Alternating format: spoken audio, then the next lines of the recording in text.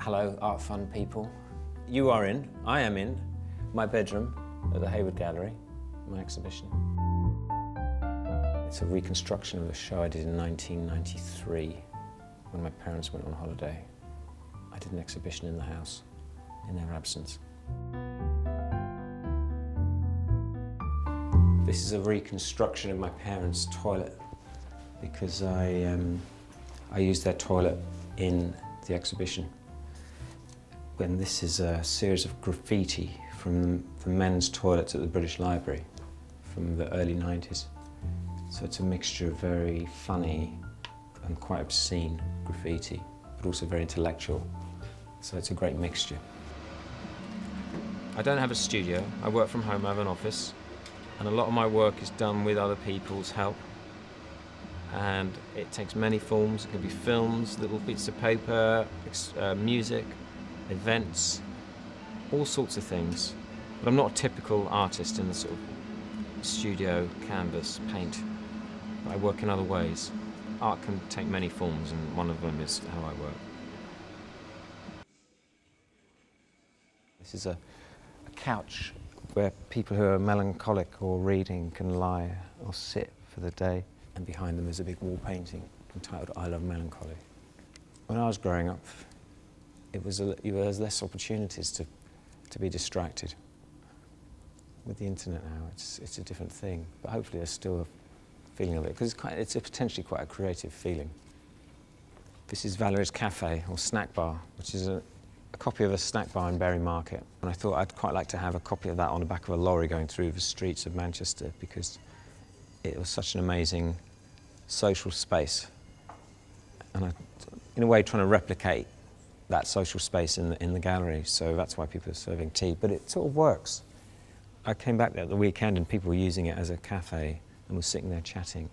I had to make sure it wasn't just an exhibition, a place where you can sit down and read books about things I'd done.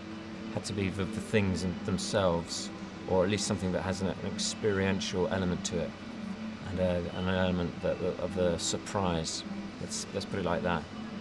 So restaging of rooms was important to make it dramatic and to make people think that they're not just looking at an exhibition of things that have happened, but actually part of something that's happening, hence this. This is something that's happening live, so that's important.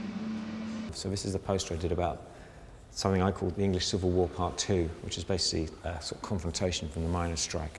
And I did this in 93, 94, but in 2001 I actually did it with about 900 people, 900 extras, fighting on a field in Yorkshire. And this room is about that. This part is about the strike itself. Sort of a timeline of the strike. These two screens here have two bits of research, one of which is called History in Action. So from everything from Roman times to Second World War, they get together and do reenactments throughout the weekend.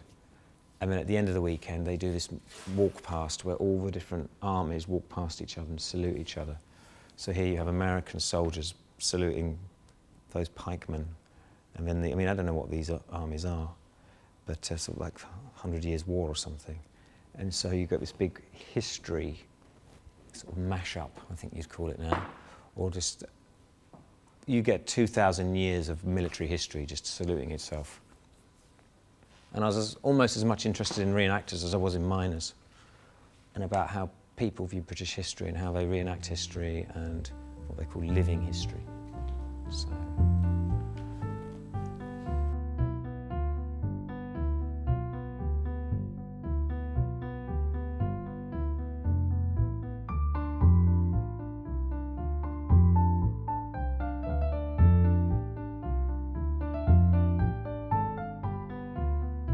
This section I thought was important to put in the show because I thought it was good to end on a downer. Even though I've got this lovely big show on at the moment, certain things don't work out as you hope sometimes, and so this is a section called My Failures, which is basically projects that I'd wish I'd been able to do, and I got quite far along the road to doing, or fairly far along the road to doing, but we got rejected for whatever reason. Who are they? Oh yeah, oh good. They're melancholics. They're melancholics. There is a lot of joy in the show. There's a lot of lack of joy as well, but there's a real mix. I'm not a sort of happy person, necessarily. I'm not a depressive, but I'm not overwhelmingly happy. I'm in the middle somewhere. So I sort of make art to keep me interested and happy. Where's our tea?